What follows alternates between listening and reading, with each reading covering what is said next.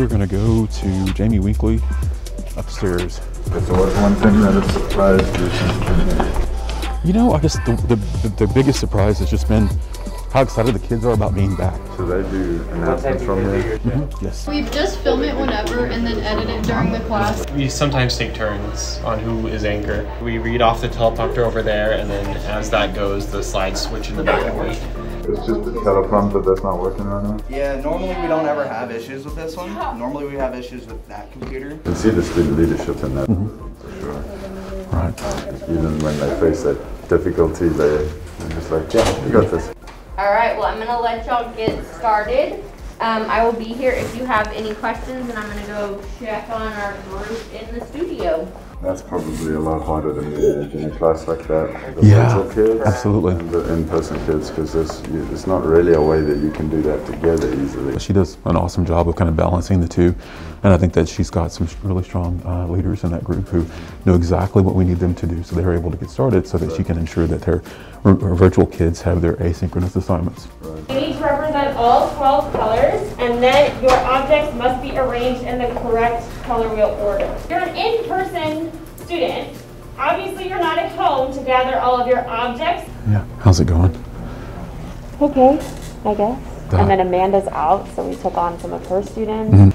And that's what's been really amazing, to be honest with you, is just when we've had days like this, how many teachers have just said, okay, yes, I've got this group, you take that group. Yeah. And within a few minutes, the team has worked it out. When the classes are a little fuller, how do you engage? Just more questioning in that? Over Zoom. Gotcha. Yeah. Gotcha. Yeah, so we do all the synchronous over Zoom, even with the in-person people, and then like they can private chat me. You'd think Exactly. part one would be better in person in the classroom, but here she's using the virtual to actually access other things. Right. Kids that in-person kids don't even have. Kids in person seem to be struggling, at least in there, a bit more than her virtual kids.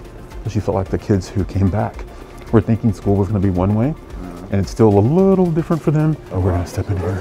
Hi. Come on in. So you're going to use your fingertips, and I want to see this notion here, like money, money, money. Can you see this? Okay. Have you met Miss Hutton before? Okay, okay. I met her when I first came from South Africa. Yes. So we connected almost immediately. It's amazing. Here is a biggie fruit. Yeah. And how about that?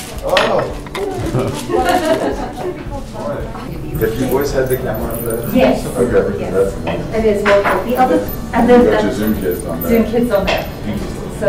And they're in their kitchens and that's what you're saying? Some are in their kitchens doing it, some are just watching the demo, and then they do an alternate assignment after that. The Afrikaans do the ice up and it's gebruiken. Ja, echt waar. They see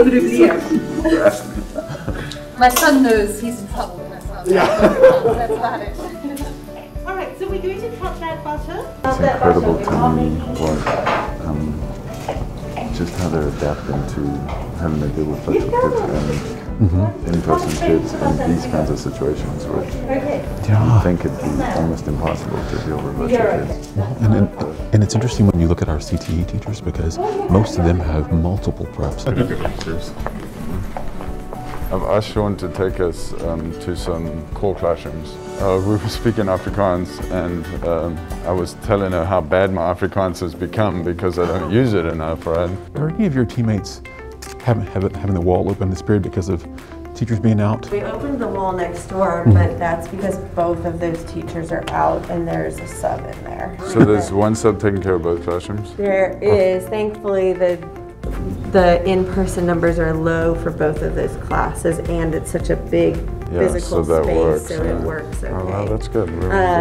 Yeah, and both of those kids, their teachers are thankfully capable of working from home, so those kids are all joined to Zoom. Okay. That's fun. So each of the teachers is teaching their own classroom, but physically for the kids who are in person, we've got them in one big space and a sub just monitoring, just making sure that they're supervised. We really want to see the reality of like, how do we make this work? Yeah, and sometimes this is, you know, as fancy as it gets, That's and the walls are just, you know, functional. So a couple of things struck me about our visit to Glen High School this morning.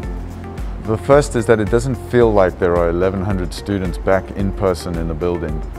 And the second is the adaptability of both our students and our staff in managing a very unusual circumstance. I really hope that we take the tools and the opportunities that we've had to learn new skills in this environment and continue to grow on them and use them as we go forward. Thanks for listening. Have a great day.